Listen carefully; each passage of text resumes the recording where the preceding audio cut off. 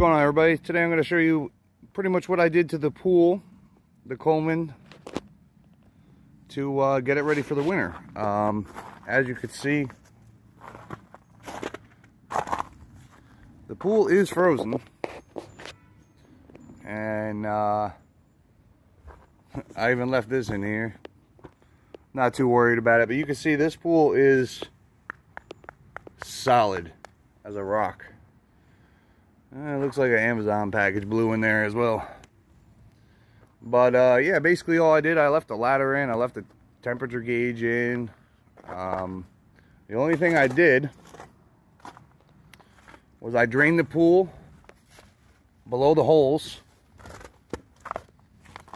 and then that way as it rains, it'll just kind of drip onto the ground there. If you have the bigger setup, obviously if you have the small one, just bring the pump inside for the winter.